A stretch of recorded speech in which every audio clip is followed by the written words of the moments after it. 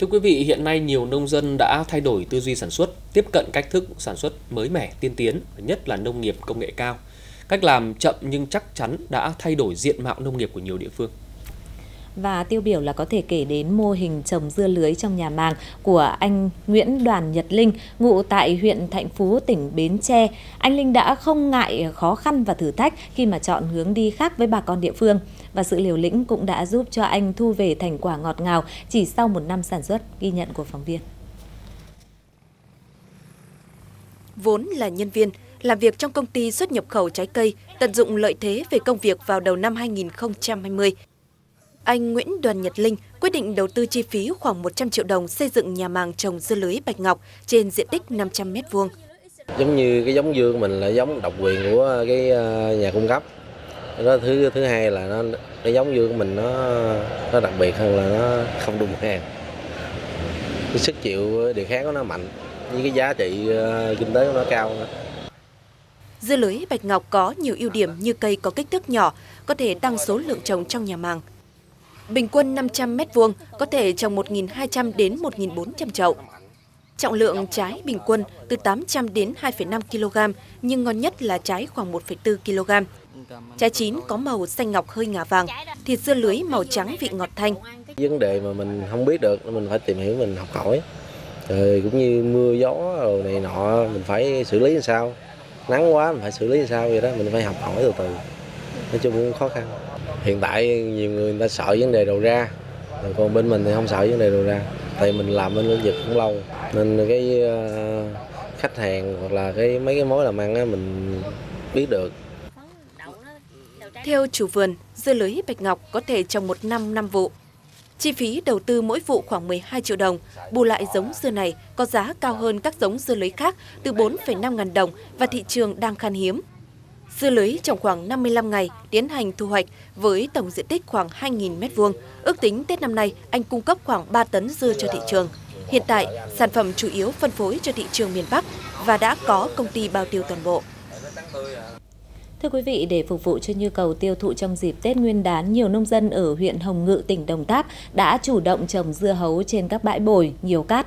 Tuy nhiên thì do số lượng diện tích trồng dưa dẫn đến là cung vượt cầu và cộng thêm với thời tiết lạnh, nhu cầu tiêu thụ giảm đã khiến cho giá dưa hấu xuống thấp. Hiện thì nông dân trồng dưa hấu sốt ruột từng ngày chờ giá dưa tăng trở lại. Hiện dưa hấu được thương lái thu mua tại ruộng là 5.000 đồng 1 kg đối với dưa hấu to đẹp và đều nhau. Đối với những ruộng dưa trái nhỏ nhiều thì giá thu mua thấp hơn.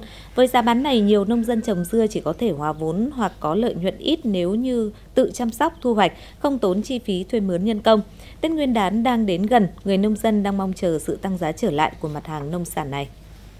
Thị trường thực phẩm Hà Lan là thị trường hết sức tiềm năng với tổng dân số là trên 2 tỷ dân ở toàn thế giới. Với mức doanh thu hàng năm là hàng nghìn tỷ đô la Mỹ và dự kiến tiêu dùng trong tương lai sẽ tiếp tục tăng nhanh, đặc biệt là các nhóm sản phẩm có lợi thế của Việt Nam như là trà, thủy sản hay các sản phẩm có nguồn gốc trồng trọt. Và để nắm được cơ hội thì việc mà xây dựng vùng nguyên liệu cũng như là đáp ứng những tiêu chuẩn yêu cầu thị trường đã được các doanh nghiệp triển khai thực hiện.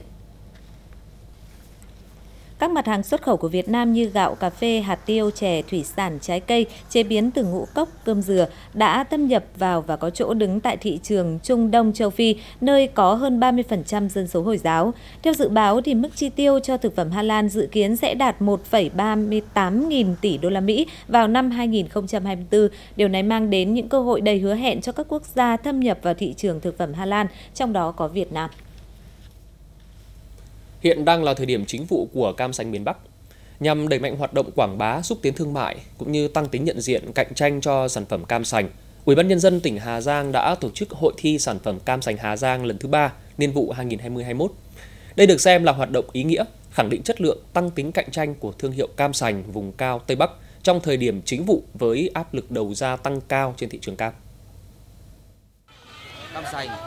Trại cam lên đây là chọn cam đẹp, cam không có còi cọc, không sâu bệnh, có tem dán đàng hoàng, nhãn mác check thì có xuất xứ nguồn gốc từ thôn bản Hạ. Từ sáng sớm nay thì gia đình chúng tôi đã thức dậy từ lúc 5:30 là đã chuẩn bị cam trước lên xe ô tô và đi đến đây. Tôi cũng mang hẳn một cây cam đến đây để quảng bá cái sản phẩm của hợp tác xã cho nó được cao hơn. Chúng tôi mang đến phải là cam chuẩn hữu cơ. Thứ hai nữa là đặt cái cặp rồng phượng này là rồng thì mang tượng trưng và cái ý nghĩa cây trồng, mà cần nước thì đã có rồng cung cấp nước.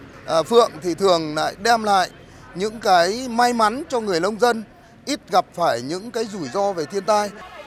Không chỉ gây ấn tượng với hoạt động thuyết trình, trưng bày giới thiệu sản phẩm, cam sành gắn liền với sản xuất bản sắc văn hóa vùng cao nguyên đá Hà Giang, mà 100% sản phẩm cam sành của 30 đội thi tại Hội thi Cam Hà Giang niên vụ 2020-2021 đều được đánh giá đạt chất lượng thông qua hệ thống test nhanh bằng máy móc ngay tại gian hàng hợp tác xã của mình. Và cái phần điểm mà cao nhất đó là cái chất lượng của quả cam. Ở đây chúng tôi yêu cầu về kích cỡ quả. Cái thứ hai là màu sắc, rồi độ đồng đều và cái số lượng hạt trên quả. Và đặc biệt là cái độ ngọt phải đạt theo cái tiêu chuẩn và cái cam của Hà Giang mà đã được Cục Sở hữu trí tuệ công nhận. Qua hội thi cam này, thứ nhất là tạo một cái sân chơi bổ ích cho các người nhà sản xuất, các hợp tác xã sản xuất và trồng cam. Cái thứ hai là giúp cho người tiêu dùng nhận biết được cái sản phẩm cam sành Bắc Quang.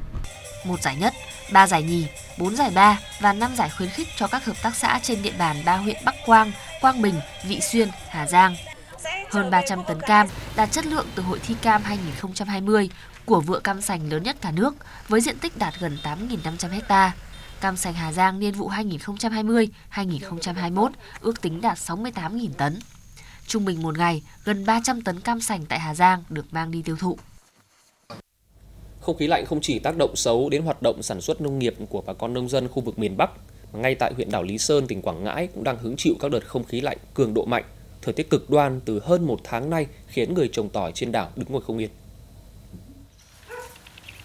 Thời điểm này đang là giai đoạn sinh trưởng và phát triển thân của cây tỏi, sau đó mới hình thành và phát triển thành củ. Tuy nhiên, không khí lạnh liên tục tăng cường, nhiệt độ xuống thấp, mưa kéo dài, khiến nhiều diện tích tỏi của bà con nông dân có hiện tượng thừa nước, úng rễ, chết thân. Hiện nhiều diện tích tỏi thiếu nắng, thừa nước đang bị vàng úa và chết dần cây con. Bây giờ tới Tết mà không khí lạnh miết dài nó quét thì cái tỏi chắc cũng sợ không đọt lắm đâu. Nó có thể là có đốm là nó cháy. Thì nó quét nó đưa cái chậu của nó đưa qua đưa lại rồi nó cũng không có đọt năng suất được, bởi vì cái tỏi nó tháng rồi, nó mới xuống củ cái to, chứ mà khi mình gió nó dạo chậu rồi là coi như cái củ nó cũng không ra gì nữa. Thời tiết cuối năm 20 và đầu 21 này là nó ảnh hưởng rất nhiều đợt không khí lạnh, không lạnh tăng cường, gió mưa nhiều, vì vậy mà cây tỏi nó ảnh hưởng rất nhiều, ảnh hưởng rất lớn, và nó có những cái loại bệnh sinh lý, rồi nó yếu nên chất đề kháng nó hạn chế, sau bệnh rất là dễ tấn công và có cái loại nấm. Nếu tình hình nếu kéo dài thì nguy cơ về mất mùa cũng có khả năng xảy ra. Vụ tỏi đông xuân, Lý Sơn gieo trồng trên 320 ha diện tích. Trung bình mỗi sào tỏi, nông dân phải đầu tư từ 15 cho đến 20 triệu đồng. Đây là vụ tỏi được nông dân huyện đảo đặt nhiều kỳ vọng sẽ gỡ gạc lại vụ hành thất bát do bão số 9 và vụ tỏi niên vụ trước bị thua lỗ do dịch bệnh thiên tai. Ảnh hưởng của đợt rét đậm rét hại trong thời gian qua, nhiều diện tích mạ của các địa phương trên địa bàn huyện Quỳnh Lưu, Nghệ An đã bị chết. Bà con nông dân khá lo lắng khi lịch gieo cấy đang đến gần. Theo người dân ở đây, thì mạ phần lớn được tập trung thành từng vùng và 100% diện tích mạ đều được che phủ ni lông cẩn thận. Tình trạng mạ chết nhiều như hiện nay là do những ngày nền nhiệt xuống thấp, nguồn nước ở các kênh mương không có nên bà con không thể đưa nước vào ruộng, gây nên tình trạng hanh khô, cây mạ yếu. Ngành nông nghiệp địa phương khuyến cáo bà con tăng cường công tác kiểm tra đồng ruộng, tăng cường các biện pháp chống rét, chăm sóc, phòng trừ sâu bệnh hại. Khi phát hiện tỷ lệ mạ chết hơn 20% trên luống, thì ngâm ủ giống có thời gian sinh trưởng từ 110 đến 120 ngày như Nghệ An 2, TBR225, Khang Dân để thay thế nhằm đảm bảo lịch thời vụ chung của toàn huyện.